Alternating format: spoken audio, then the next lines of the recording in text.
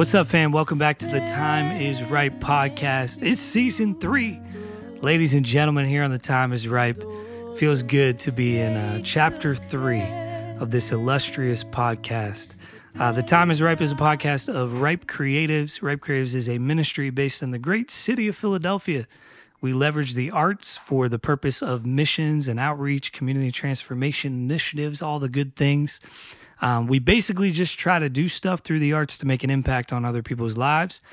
And this podcast is where we go back in time to discuss events that happened within the Ripe community, events that we produced or events that we got booked for and went to and all that kind of stuff. We go date by date. And today, to launch off into season 3 of The Time is Ripe, we have an amazing, amazing episode for you. I will say this up front. This is probably going to be a 2-parter episode where we're going to break this thing down over this episode and the one to come. So if you're here and you feel like we go off a cliff at the end, that's because there's a second part coming, and be on the lookout for that. But today we're talking about something extremely special. It is our first ever Ripe Poetry Tour, which we entitled Pass the Mic. It was amazing. It was a 4-date tour. The dates were January 17th through January 20th, 2024. And to break this whole thing down, 4 of the 5 people who are part of this shenanigan are in the room. Introducing them from my left to my right on this audio podcast. You don't know where they are. But first up, returner to the pod. She's amazing. We affectionately call her the GOAT. Sergine, welcome back to the pod. Hey, y'all. How you doing? It's good to have you back, Sergine. You can check out the 2 Lines episode from season 2. It was fantastic. And, you can hear even more about Sergine's heart. Also on this podcast today about the Pass the Mic Ripe Poetry Tour, we got another returner, Mr. AVG. What's good, y'all? Welcome back, AVG. Always brings the energy, to every podcast he's on. It's going to be a good time tonight. Finally, our last person on this particular episode as we talk about Pass the Mic, Mr. Frida Poets himself, a.k.a. Greg Snow. Welcome back to the podcast. Hey, Frida Poets. It's good to be back. The 4 of us are going to have a blast talking about this amazing tour. Now, one thing I do need to say is that we have a 5th person that's not on today's episode that was a part of the Pass the Mic tour with us, and that is Misspoken Poet, a.k.a. Jayla Powers. We love her to life. She's in the faraway lands of Baltimore, so it's a little bit harder for her to get here to record today's episode. Yeah. But Jayla got to be a part of the tour with us. She actually ended up having some deaths in her family, which was super sad and heavy, which we'll talk about in our next episode a little bit more. So Jayla wasn't able to be with us through the first 3 dates on tour, but she was with us for the 4th. And so we'll talk about her a lot more on the next episode about this. Now, overview, January 17th to January 20th. It was a 4-date run. We went to Harrisburg, Pennsylvania. We went to Indiana, PA, not Indiana State. Those are 2 different places. And then we went to a little town called Newcastle, Pennsylvania, and we came back to Philadelphia. Those were the 4 dates: Wednesday, Thursday, Friday, Saturday. And that's kind of what we're talking about. Now, before we get into the actual tour, let's talk about the background. What do you guys remember leading up to us actually deciding we're going to go on tour? Because I think there's a lot of beauty in that whole conversation. I remember talking with Scott on the phone, usually as most of our crazy, wacky ideas start, is a phone call between me and Scott. And we had thrown around ideas of, let's do a tour. And then the idea, became a little more substantial. We started talking about a little more, walking things out, saying, we could maybe go to different places. We have some connections. And then we brought it to the rest of the team at the Ripe Retreat, and kind of in our very very established long 10-minute meeting, we talked through the idea of doing a tour. Yes, that was shade on that 10-minute meeting. No, it was definitely a 10-minute meeting that we Greg had to fight for. But yeah. No, we did. We fought for that together. Yeah, we all were like, come on. That was like, solidarity. We came out here. We spent the whole day. Like, you could at least give us 10 minutes. But I remember that. And then I think follow up, like maybe a few weeks later, I just was like, okay, y'all blowing up the chat again. Here we go. It's like 1,000 and who knows, 1 messages. And I'm like, all right, like, what's good? Like, can somebody just give me a recap? Because I don't got time to read all this. Yes. And then I remember that's when I think Greg usually is the one who gives me recaps. And he was like, well, this is what they're thinking. And, Redline has suggested this. And I was like, okay, sounds interesting. I was like, I like y'all. I don't really know if I want to be in a group with y'all yet. But I was like, let me think about it. But outside of that, I started to see like how the planning was going. And I was like, oh, this looks like something that not only can happen, but it felt like, okay, it feels really purposeful. And I think before I sign up with it for anything, it needs to be purposeful and like ministry led. So yeah. The big thing was at the retreat when we had that 10-minute meeting. It was supposed to be an hour. They're clowning me because it ended up being 10 minutes because we ran late on everything else. If you want to hear more about that retreat, we actually have an episode about the Ripe retreat. It was a fantastic 2 days together, but Ripe Poetry got the short end of the stick, okay? And but in that 10 minutes, I think we were as effective, if not more effective, than any of our hour and a half long meetings that we had with any of the other teams. And that's just the nature of this community with the 4 of us, 5 of us with Jayla. We're very like efficient whenever we start doing something. Like it really comes to fruition fast. Yeah. And it just felt like a tour was the next natural step for us to take in light of how consistent we have been with our own gifts, how consistent we have been going to other people's events, and how consistent we were growing in our crafts. Yeah. It was like, man, I think we maybe have something. Now, I will say at the Ripe Retreat, I thought this would be further down the line. Same. I thought we weren't really ready to go on tour at the Ripe Retreat, but it seemed like a cool idea to start to flesh out. Sure. And then, as you said, Red Lion, shout out to Red Lion. He's out in Houston. Ripe Retreat was in mid-May. End of May, I go to Houston, perform there for a few days, meet this guy named Red Lion, who is arguably top 3 Christian poets in the country, right? Yeah. I don't even know who you would put over him, to be honest. Like, that's how talented he is. Yeah. He saw my stuff by the grace of God in person, but then he saw all of your guys' stuff online, and he was like, you guys should go do a tour. And I was like, man, if one of the best is saying this, we should probably listen. For sure. And I think that was the impetus to maybe start the planning process. Is that fair? Yeah. Yeah, I think so. That conversation was, just very affirming. You mentioned already that in 2s or 3s or 4s, we were going to open mics. Sergine, Jayla, Scott, like y'all came to 2 Lines and featured.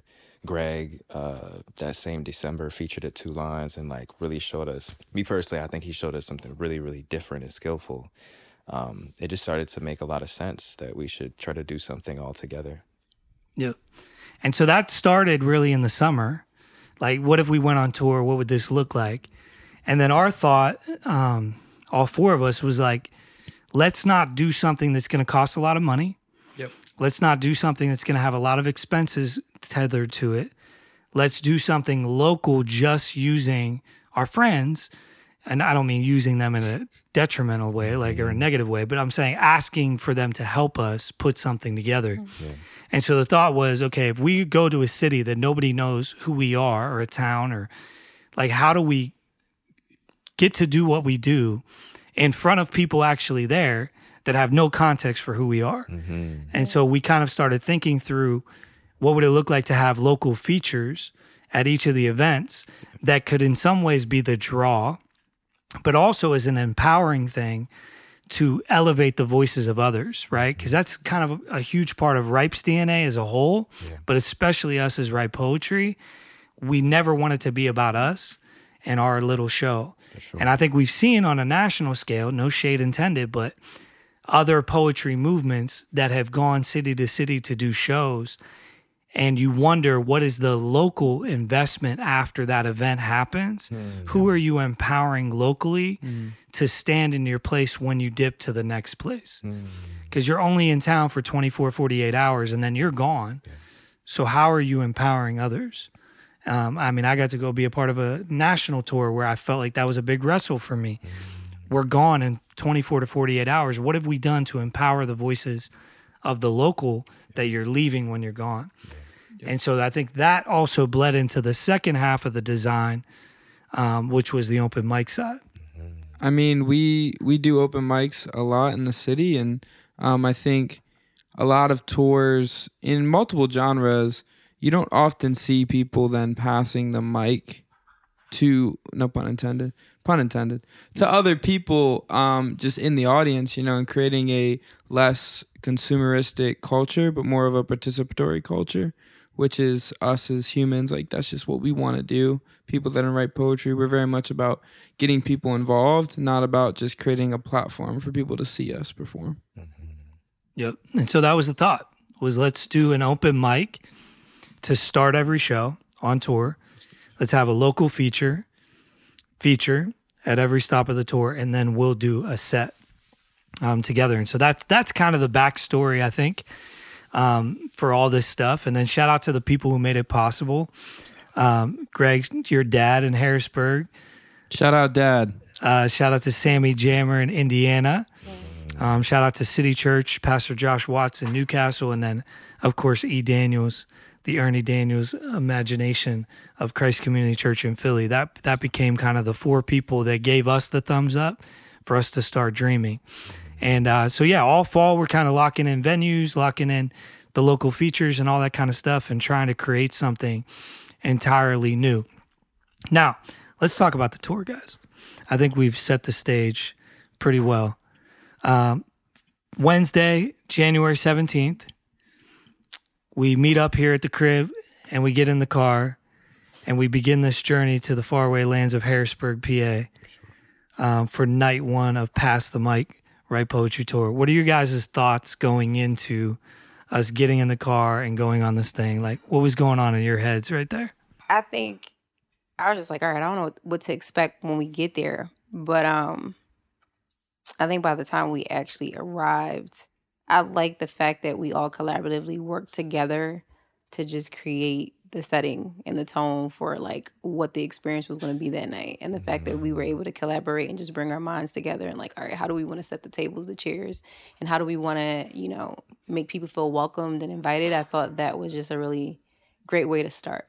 Yeah, I mean, I was excited, nervous, curious about even, you know, that day it was really icy in Philadelphia. So there was a lot of questions of what is this tour going to look like even as we're off, you know, and how are we going to be okay, you know, are we going to hit any storms and just kind of thinking about that as we, you know, got on the road. Whenever you're like doing something, you know, you're kind of usually worried about what's happening in the present and what's kind of leading up to getting on the road. But I think once we got on the road and got out to the Center Street Grille, shout out Center Street Grille. Thanks for having us, even though it was wing night.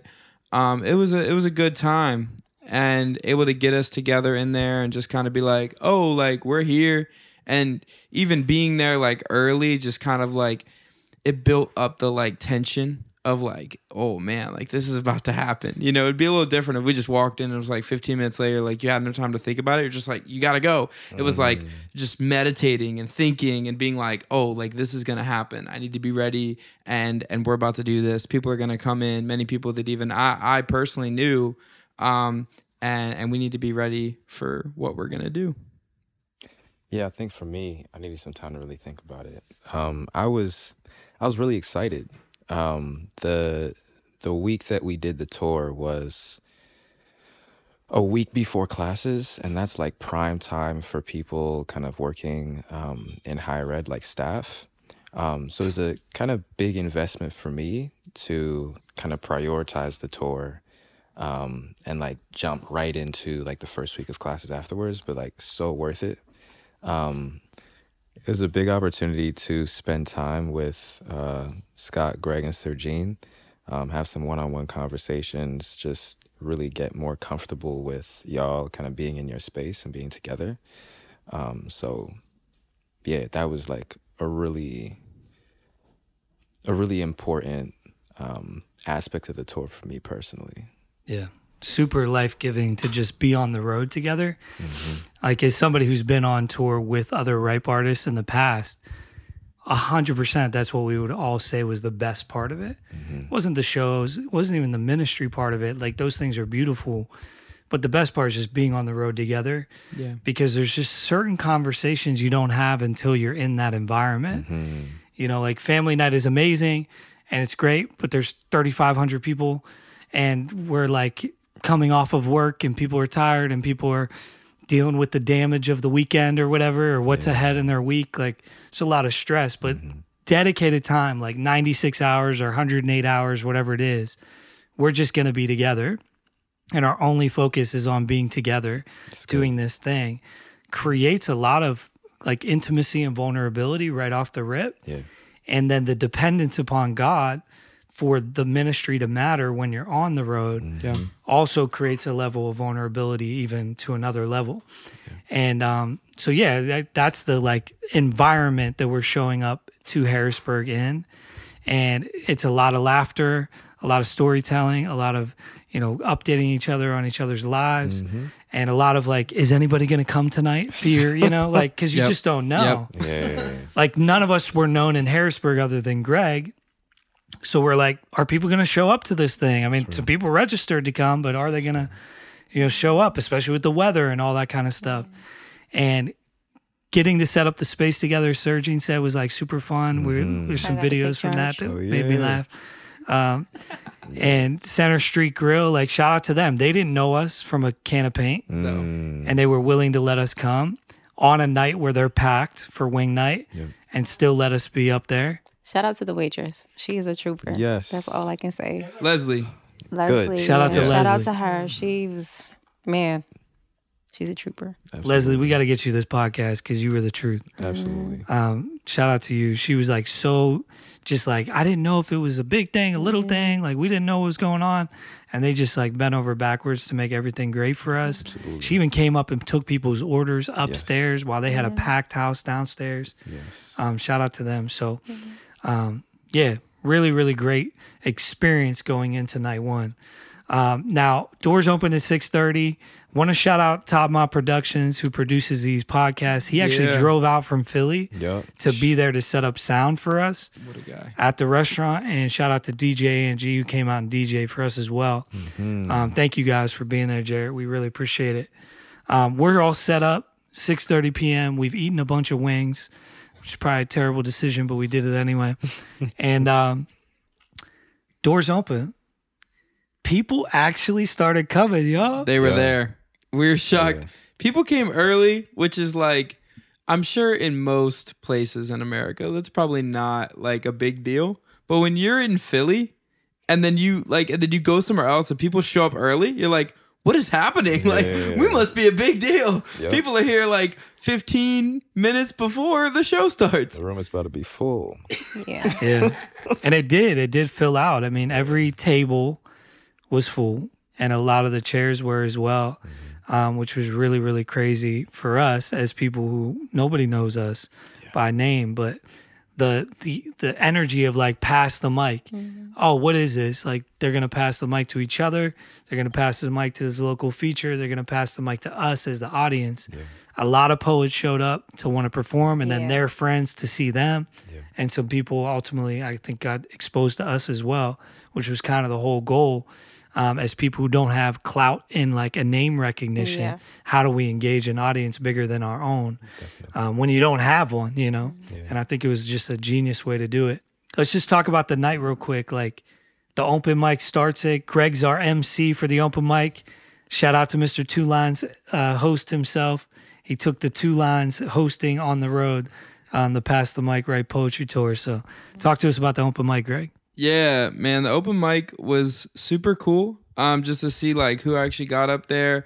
Shout out to Dana Kinsey, man. Like, she was just such an amazing poet. Getting to see her perform, and She's one of the first people, I believe, on the open mic, and that was dope to see her kick it off. And might even have a story about her later in the podcast. But just, she was awesome. James Axel is a good friend of mine. Bro, that dude And killed poet, it. and he went in on this piece where, like, you think he's talking about his relationship, and all of a sudden you realize it's actually about Joseph and Mary and the baby Jesus. Yeah. And he put it in a way that's like so down to earth, practical, but powerful. Sure.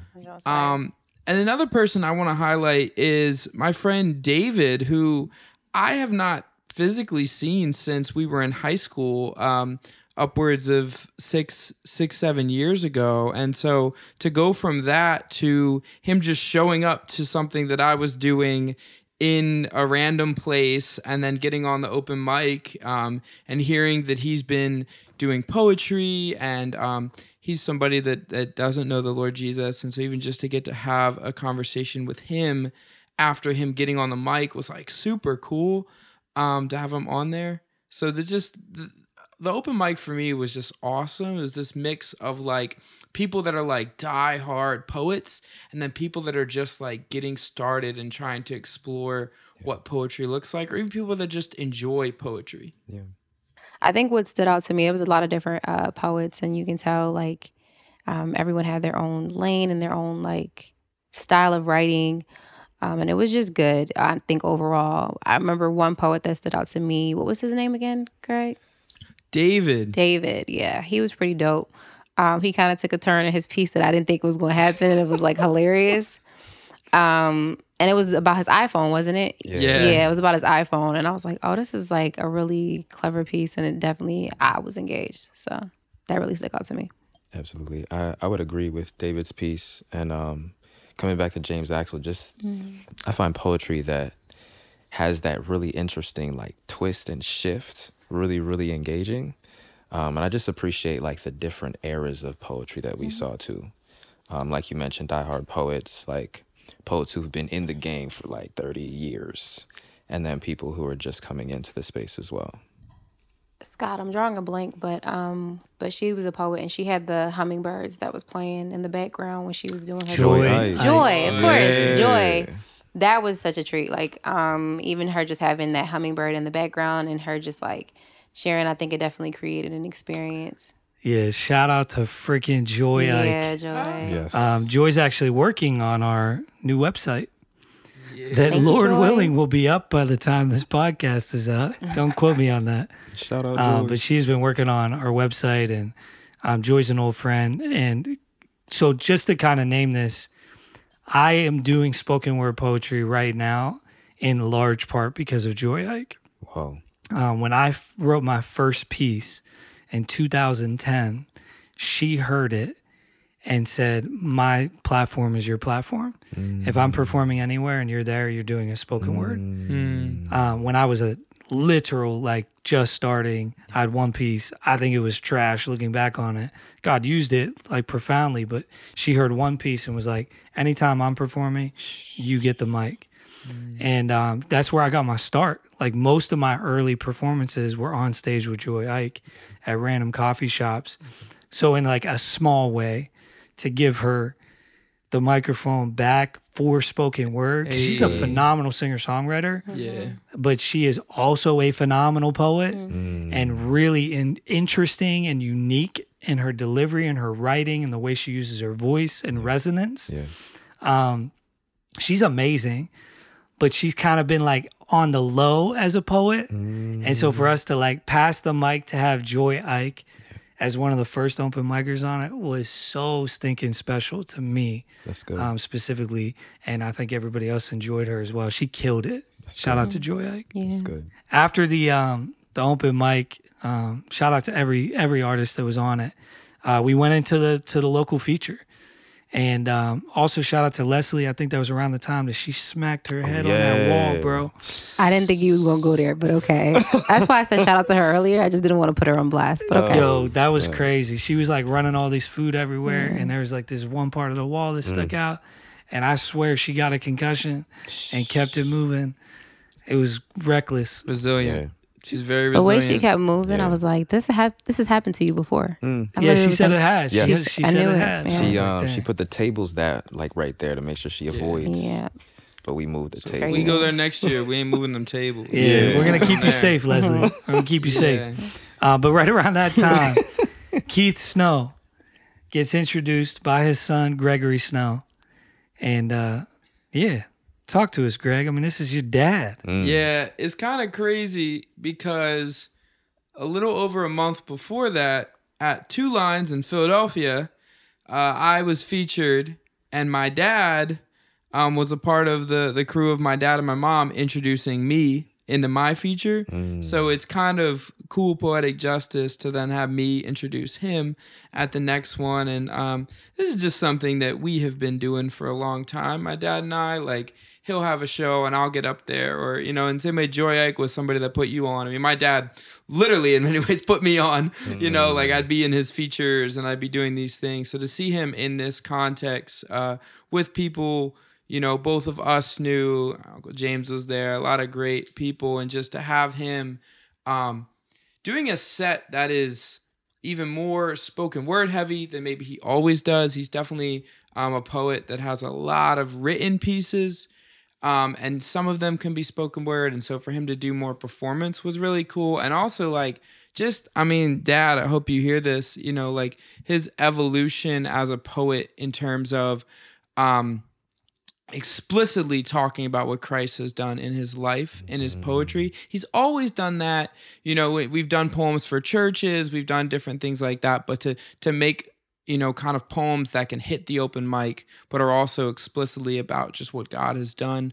I remember the piece, he's, you know, I've heard it many times, but just this piece about having a dream, and he wakes up and hearing that Jesus is calling you, and it is time to come to him, and just in a very raw, innocent, and just like grabbing way of just writing that, saying like, it's not just a testimony or evangelistic piece, but just saying like, hey, like God's calling you, and he wants you to know how much he loves you, and wants to call you out of whatever you're struggling in. And so shout out to Snow for an incredible feature, as he always does. He doesn't disappoint, and that was very touching for me. I could tell. You looked really proud. And it was nice to see you in your hometown, you know, like just being able to like pay homage to your dad and him being able to share his gift, and the fact that you've learned from him. I thought that was like really dope to see that through your lens, because you've always talked about it,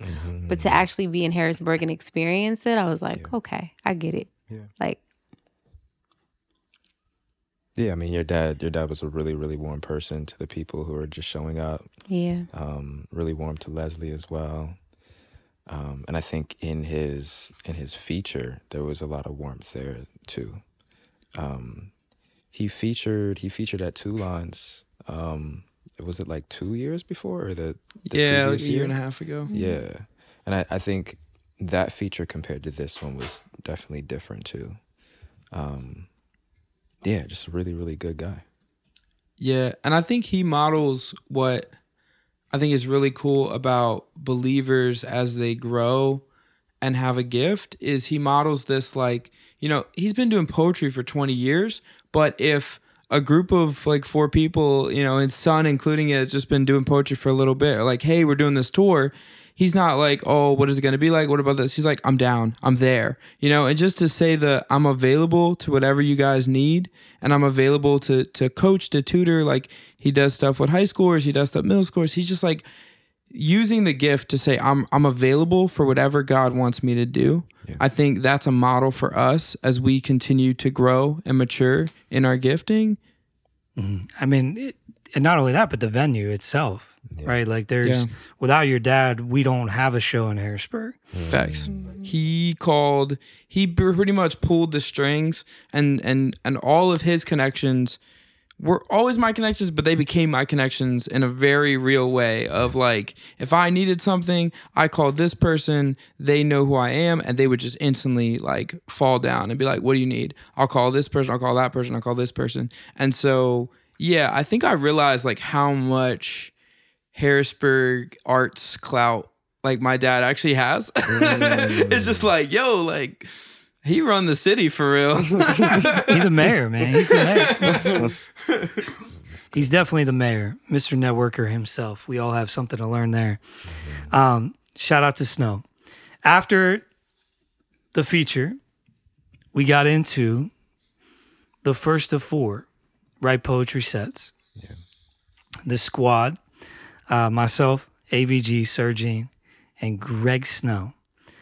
We did something really unique on this tour that I think is going to probably mark a little bit of how we would do this type of thing forever because it was so stinking good.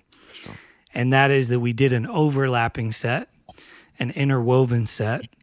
So what we didn't do is AVG does 15, Greg does 15, Sergine does 15, I do 15, and we do our own 15-minute sets. We went piece for piece. And not even round robin where it was always Sergine, AVG, Greg, Scott, Sergine, AVG, Greg. No, we designed sets based upon the pieces that we wanted to do and what pieces were in our communal arsenal would fit before and after each piece. And we told a story through the set every single night of the tour, a different story with different pieces and different overlapping ways of doing that. Yep. It was so good, guys. Yes. I loved every aspect of our Write Poetry sets every night, but especially Harrisburg was so sweet and so special as the first one. Talk to me about the set from your guys' perspective. I'm going to need a reminder on who went first. I went first, I think, with State of Mind. You Oh, did. yes. Mm-hmm. Oh, that was a really, really good moment because, and we'll probably hear about this later, we decided we kind of have to stage when Scott runs back his piece. Yeah. I don't know if you want to like tell people how States works, Scott. Yeah, give it away. Yeah. Give it away now. So yeah, it's a piece that runs through for like 3.5 minutes one way. And then there's kind of this moment where, for the sake of king and country, I'll run it back. And you do the same piece, but all 50 states were actually layered into the piece. Yeah. Phonically, you just don't notice it at all the first time through. So it's kind of like a, wait, what? Yeah. Kind of moment in the piece that we just felt like would be a cool opener from the sense of like, oh, snap. Like, what's happening? Who are these people? This should be fun. Yeah. It has like a message in it, but it's not as weighty of a message as a lot of the other pieces that you guys would do afterwards, but it felt like a good place to start. Absolutely. And so what AVG's referring to is like in the middle of the poem, we staged everybody on our team as well as your dad and then a couple other people yelling like, run it back, run it back. And it kind of created like a palpable moment for the run back of the second half of the piece again. So it was kind of fun. That was super cool. Yeah. Just Definitely grabbed everyone's attention. Yeah, I think that was a really, really good way to start the tour because we were like going to 4 different cities within a state of Pennsylvania. So it really made sense to begin that way. Scott is just like an excellent performer. So it was good to have him start us off. I think like a track reference, right? Like you put one of your best people first to like get the race started really well. I'm trying to remember who was next. So we go from State of Mind, I think to Sergine was up right after. And all tour, not just this show, Sergine changed her poem 95% of the time. Whatever was listed on the list that she was doing, she changed it to something else the whole time. But it worked. It really did. It always works, Sergine. it worked. You be blessed by the Holy Spirit. Hey, Even to we were change surprised, everything. so it worked out. Everybody's like, "Oh, I didn't know she's gonna do this," but like, yeah, me neither. Absolutely. She's like, in Home Alone. I think it was the feel of the room and just kind of where we were in the moment. I was like, all right. And I was honestly, I wasn't trying to do that piece at all this tour. I know And she put Home Alone not on any of the nights of all tours. She ended up doing it every night, I think. I think Except for Philly, maybe. Yeah, Yeah, like except for almost Philly. every night. Yeah, just crazy. It was. Wow. It's a very theatrical set. Like we kind of just kept rolling. I think at the beginning we were kind of getting our feet under us of like, okay, like who goes next? And we got to get up there and then like we just kind of were rolling after that point where we had these cool. I mean, it was always fun. Like partner with AVG in these pieces, because AVG and I would just like bring the whole room down, and then like Scott and Sergine would bring it back up. But it's like really crazy. We would just bring these really like deep pieces, and then they could bring it all back up and make it all good and fun again. Yeah, I mean, I think that's the power of not doing a round robin setup, not doing everybody does 15 minutes and then you move on to the next person. It really gives you an opportunity to share something really dynamic. Because I think we all have, in some ways, like our wheelhouse when it comes to like the tone or the dynamics of the poetry we offer. And yeah, I mean, being able to bring all of that together, I think gave people an experience that would have been, it just wouldn't have been as good. Yeah, what we did, I think, was one of one. Yeah. Like it was not able to be replicated because we are all very unique and we're all very different. And to me, I'm like, I would never want to do this any other way because of how special it was. And I also think there was some beauty in getting to give your all and then sit down. Yes. Yeah.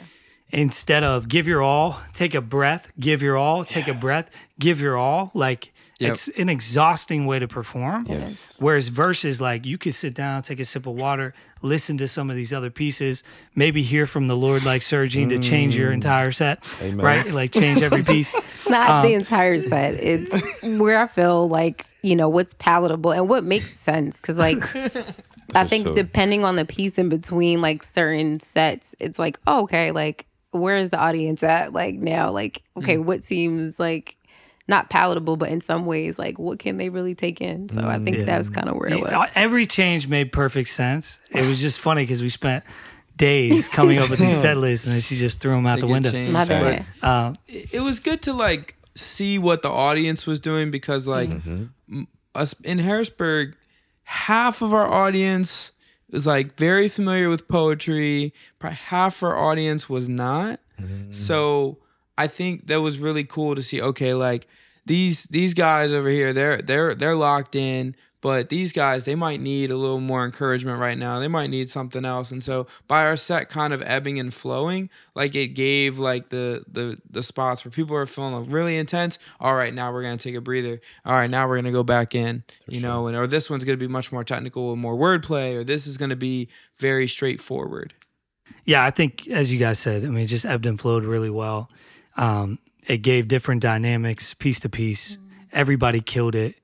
I just want to spend a little bit of time shouting out Greg in particular, because this was, to me, hands down the best performance of Greg Snow's illustrious poetry career that I've seen. That's good. And this was coming off of, as you said, the 2 lines in December, which everybody was super excited about how he did there. I felt like January 17th, 2024 was like peak Greg Snow performance in Harrisburg.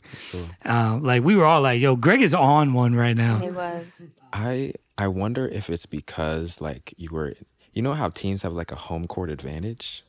I wonder if that helped to really get you in your bag and just really be able to bring out the pieces. Both like the technical aspects of it, but also the stories that you were trying to tell in your pieces. So that's what I think. Like you had home court advantage. Yeah, I would say I felt a lot more of your heart in those moments.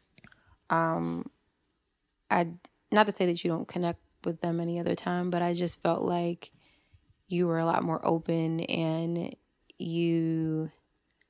I think there was that excitement, like a little kid, you know, that goes to like oh, there's my mom, there's my dad, or whatever. I think it was definitely a sense of pride that you felt there, and the space was so warm and inviting because they knew you, and so I think you were there and you were like, yo, I'm gonna own this, and I thought that was dope. Like you owned the moment, and it was good to see because in so many ways I've watched like your growth. Yeah. And just like how you're really in this space of just being Greg, and like it's dope. I really like Harrisburg taught me a lot about you, not just the poetry, but you. And I think I saw it come together like just effortlessly. And that was dope. Absolutely. Like, I literally was like, when me and Scott was like, should I tell him now? I was like, no, let's wait. And then it wasn't until like we got down the steps and was like, no, let's just let him know now. Like, it was incredible. I mean, it's definitely constant reassurance and like encouragement because as an artist, like you go through so many waves of like, am I enough? Am I doing well? Do I like, is what I'm doing matters? And not necessarily like should I stop writing? But it's just always you're wondering like, am I making an impact? And you might even be feeling like that in life where you're just like, am I making an impact? And so I think the encouragement constantly like hearing, yo, you are doing this well. And even to what you're saying of like this like home field advantage, or as I reflect back, like there were a good chunk of people in that room that I've known for a long time, but have never heard me personally in like person. They never heard me live perform poetry. Yeah. So that was like huge where it's like I get to like show these guys and feeling very proud of where I am and confident in where I am as a performer and how I've gotten to grow and how a lot of these pieces are not just pieces for me that are designed to get people to like clap or cheer or feel good, but pieces that are me and that are experiences I really had or things that I've wrestled with and then bringing that out to people and getting them to wrestle with them too. So yeah, I mean, I'm just waiting, excited to see what God's doing, but I definitely appreciate you guys calling it out, right? Because it's one thing to hear somebody say, "Oh, you did a good job," but the people that you know very well and have watched you grow and have watched you every step of the way, have seen you on your bad days, have seen you on the times where you could have done better, and are saying, "No, like this was really good," and also like. I wasn't necessarily walking away feeling like I've done the best I ever did.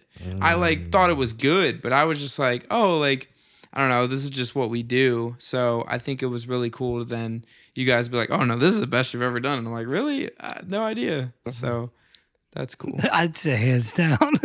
Like it was like a whole different level. Yes. And it was such a joy to have that happen. And I think a grace from the Lord, right? Because it's really not even in our control a lot of times. You can just have like a mental funk. I missed that line and I can't remember and I'm stuck. And a distraction happens in the room or the power goes out in the venue. Like anything can go wrong to make the story different. And God, I felt like just protected the whole set and protected your performance especially, which I think generated a great deal of opportunity for impact beyond the set. So when we were done with our, communal set and, the last piece gets performed, which was Greg doing I Write, which was a part of like what made it so special was like getting to end with this piece that is very much like his braggadocious piece, For sure. And into like a really intimate, as poets, let's make an impact. Let's not do this for clout. Let's do this for impact. Yeah. And then the room is set for that literal thing that he just said to happen. It was like, yo, this is so good. That's poetry. And it was poetry. Like, it really was poetry. It was. And it felt like, man, God, we are his poem, right? We are his workmanship, created in Christ Jesus to do good works that he prepared in advance. When the show wrapped up, the workmanship created in advance to step into some stuff happened for the next 35, 45 minutes after the show was over. That's when the real story happened. So what do y'all remember about the post I Write moment at Harrisburg? Yeah, I think the biggest moment that I remember was Dana coming up and telling us like, this was church for her. And she has spent a lot of time like not being in church from her kind of like childhood like experience being in a particular community that just like it started to not feel right for her. So she stepped away, but spent a long time not finding a community of family to be connected to. And I think just in general, whenever we're able to create a space that people feel welcomed in such an intimate way. Like we think about church as that space sometimes. it really just affirms like the work that we're trying to do, which is essentially like going into these third spaces in order to meet and minister to people, right? So yeah, I mean, she was saying that like we were bringing tears to her eyes, and she's trying to look for a church now, all that kind of stuff. It was extremely powerful.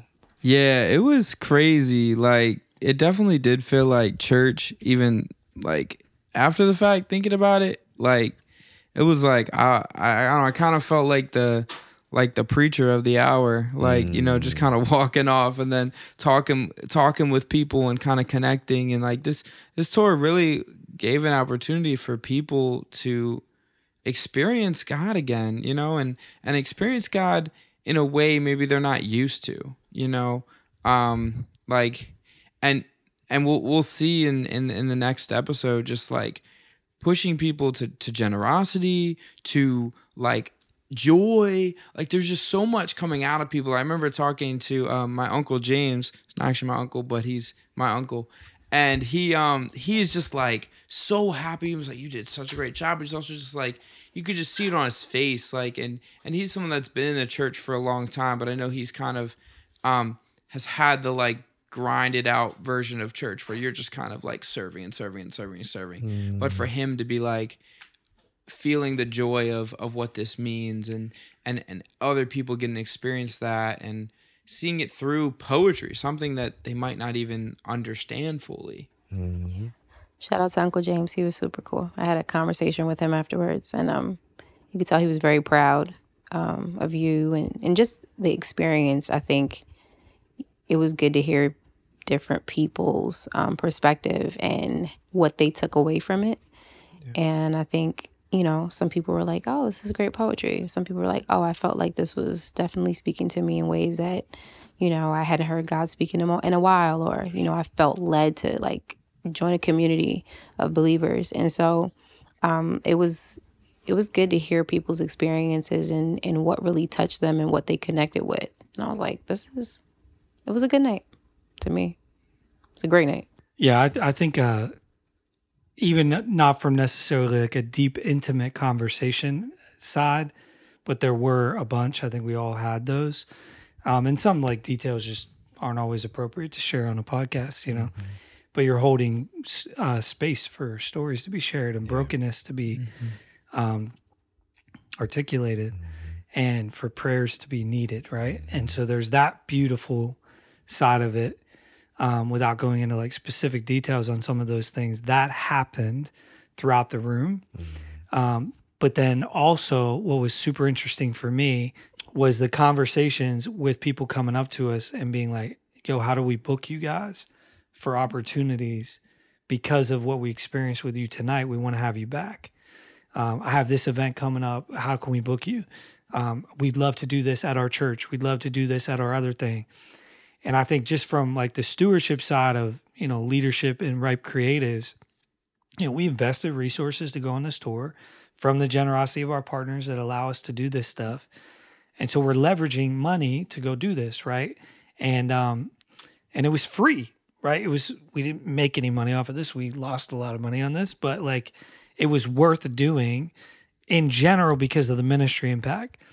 But for God to kind of give me like a little glimpse of that investment you guys made is coming back, right? Like there will be things that'll come out of this that is going to even offset some of the fiscal risk that you took, right? Faith is spelled RISK, right? Like, so we're taking risk and hoping that it pans out. Sergine's laughing. She's like, "That's not how you spell faith." Faith is spelled what? RISK. That threw me off. I was like, hold on. I know how to spell. It's like an old seminary thing. Don't worry about it. But either way, like that idea, like we took a risk. We stepped out in faith. We're hoping that God will provide and bless it. Some people bought some T-shirts for like $50 instead of $5, And so there's some financial, like this is a win. But then there's bookings that are coming out of it, or at least conversations for bookings coming out of it that you're like, "Oh yeah, like this was dope. Like this is turning into the next thing." Yep. Which I think has been our experience everywhere we go. Every time we go somewhere, somebody's like, "Come do this again at this other thing," which is a blessing. But it's even more palpable when it's the four of us in this room together. Yeah. It was such a different level Yeah. of how good it really was that people were like, yo, we got to have you back, like, immediately. Not in a year to do this tour again, like next month, you know? So that was really cool for me to just see the fruit immediately in that sense that I did not expect to see while we were on the tour, you know? And I think it also like helped achieve one of the goals we wanted was like when we come out to these places, we want to see stuff flourish in these cities beyond what we can do. Yeah. So for people to say, oh, like we need to create an event so we can get these guys out there, or we have an event that we're doing and we want to get them here so that we can further the kingdom in Harrisburg. We can further the kingdom through the arts. And so people having the same mission and then us just getting to be even a catalyst for that, even if it doesn't even happen, it's like we got to be the starter in their minds and say, you know what? This is important. This has to happen. So from a kingdom mindset of like even what they're going to do, it's really cool to get to have one night, but then that affect a lot more than just one night. For sure. Yeah, I mean, we're here because of people who did that for us. That's true. Yep. I'm only doing poetry today because of Amina Brown Owen being on stage at Jubilee in 2009. That's real. Performing spoken word 2010. You know what I mean? I saw it for the first time and I felt compelled to go do that thing. Didn't know how or how to get there, but without exposure, none of us are here. Yeah, that's definitely true. I could say with my experience, it was Ashley Clemens. And I was at a Bible study, honestly. And all I did was just like, I said something and she was like, something about your voice. And I was like, what? Wow. Like, you know what I mean? And I think from there, it was like, she's like, yeah, do you write poetry? I was like, nah, I mean, I write, but not really. That's right. And I think she just sparked an idea. And ever since then, like when I actually started putting pen to paper, I was like, oh, wow, like God is really doing something through this. Definitely. And I was like, okay, I think this could add value. And I think once I recognized my voice, I was like, oh, I guess there is something to it. So let me explore it. I literally I think it's like one of those things you discover it, right? Like you don't know necessarily always what you're called to do, but you discover it. And God has a way of revealing it to you to show you how you can make an impact in the kingdom. Yeah. And that's the beauty of this space that we created is there's people, they're having their Ashley Clement or their Amina Brown moment at Pass the Mic. That's dope. There's people in the room that are like, I feel drawn to do the thing that I just saw done. Literally. For me, which is just so stinking cool different. From like an impact multiplication of the gift that you carry in others. Yeah. It's so, there's like, listen, y'all, if the thing that you do impacts somebody to do the thing that you do, there's very few things that are more sweet for sure than that kind of moment that you get to experience. For sure. And that was some of the conversations we had in Harrisburg with people who were compelled and inspired to pick up pen for the first time, you know, which is so stinking dope. Shout out to y'all killing night one of Pass the Mic Write Poetry Tour. Thank you guys for being on the first episode. We got to do this in a two-parter to talk about the other 3 dates. Thank you so much for tuning in. If you are here and you partner with us, know that your partnership helped make Pass the Mic Write Poetry Tour night 1 in Harrisburg happen. Your generosity is what allows us to go do this kind of stuff. And if you're here listening to this, you don't currently partner with us, please jump on ripecreatives.com. Consider becoming a monthly partner. Give a one-time donation. The resources we receive allow us to go do stuff like this in more and more places, hopefully in the future. So we are going to pick this conversation up with episode 2. And whenever it drops, please give it a listen because it's going to be a great time. Any final thoughts before we sign off into episode 2 of Pass the Mic about Harrisburg? Thanks for giving so we could go on tour in Harrisburg. Those steak rolls were overrated. Oh, the pretzel roll. The pretzel roll. Yo, leave those pretzel rolls. Cut this. Yeah, we're not leaving this in the episode. Listen, we'll see you on the next episode, part 2, coming soon. We love y'all. Stay right. All of my doubts, all of my sorrows.